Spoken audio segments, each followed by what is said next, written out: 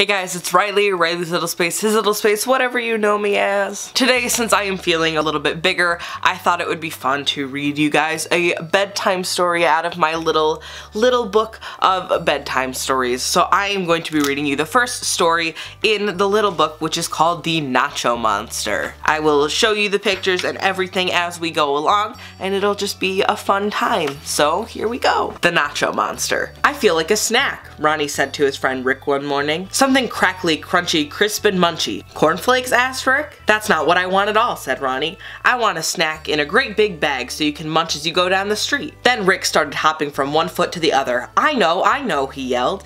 A monster bag of nachos. That's exactly what I want, Ronnie agreed. Now let's go and get some. So they raced off to the nearest supermarket and went straight to the shelves that held the snacks. They found 50 different flavored chips, cheesy puffs, onion hoops, loop-on-loops, even potato sticks that tasted like sardines.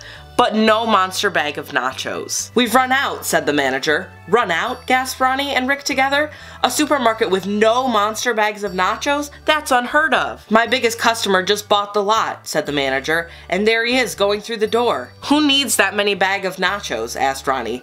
Let's find out, said Rick. Once outside the supermarket, the boys stood still and stared. Please tell me this isn't real, Ronnie gulped. Pinch me, I must be dreaming, Rick's voice sounded ever so squeaky. Hi there, a loud voice boomed. Standing right in front of them was a hairy monster with a shopping cart full of monster bags of nachos. It's quite alright, the hairy monster assured them. The manager lets me take the cart home as long as I bring it back the next week. That's kind of him, squeaked Rick. He must be able to trust you, blurted out Ronnie. Then the hairy monster pointed his paw at the cart full of nachos. We're having a party, do come and join us. Ronnie and Rick just nodded their heads. It's true to say they were at a loss for words. Hang on to my cart, the hairy monster boomed and took off like a rocket. We'll go through the park. It's the quickest way back home for me. The three of them sped past the bandstand towards a clump of bushes. Help! Slow down! Both boys yelled and closed their eyes as they crashed through the bushes. Here we are, boomed the hairy monster. Come and join the party. When Ronnie and Rick dared to open their eyes, they were in the middle of a garden full of monsters of all shapes and sizes.